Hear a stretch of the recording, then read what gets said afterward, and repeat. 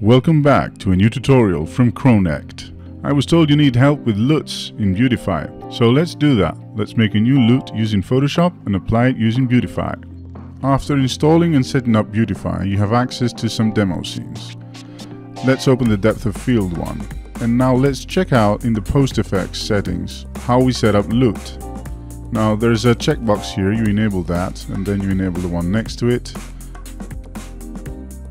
And then you turn on the LUT texture. Now let's go into the resources and find the texture that's called LUT neutral, and let's duplicate that. Edit duplicate, and let's rename that to neutral adjusted, just so we can keep track of the old one and the new one, right?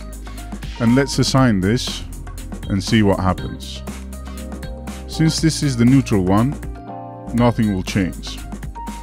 You can see this by checking the intensity, and nothing changes in the image. Now we can open this in Photoshop.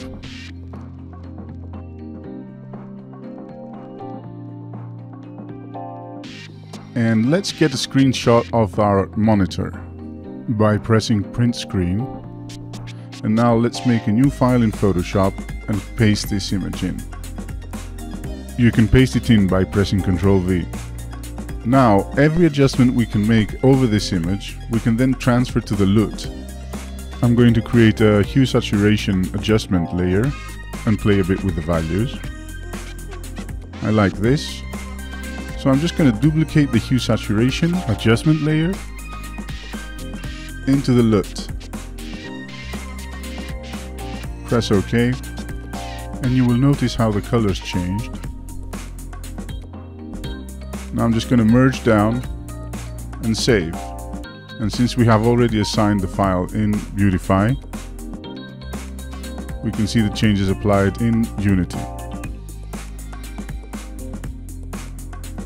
That was the neutral, and this is the adjusted one. And that's how you can make LUTs for your own project and use them with Beautify. Like and subscribe to get notified when we post more tutorials like this one.